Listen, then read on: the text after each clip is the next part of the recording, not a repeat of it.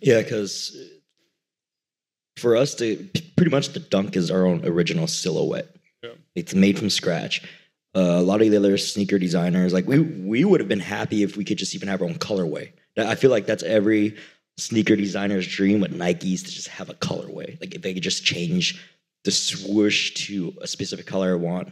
They'd be happy, right? They're I'll like, be oh happy. my God, I But did the it. fact that they allowed us to have our own silhouette is insanity. Like it's a huge dream come true. Why wouldn't they? Like, look at the results. Look at like that silhouette of that Dunk is needed now because it's really beautiful and the results spoke for itself. So, what was that process like to get your own silhouette? Let's talk about that.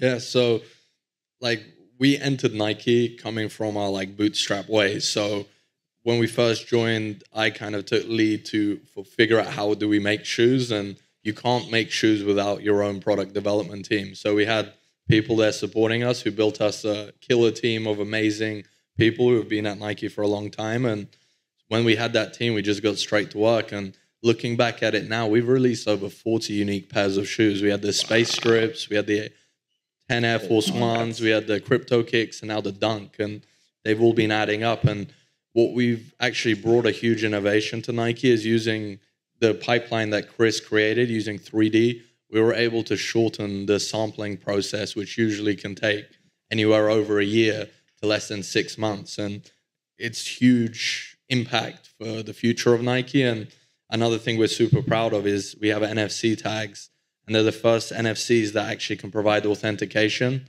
So we've found a way to have a digital item that has its own experience and utility, but you're able to scan the shoe, connect your digital to the physical product, and it adds a whole new layer of provenance and kind of the utilities that we see with NFTs, but with a real life item. And I think over time that's going to become the norm with like digital fashion.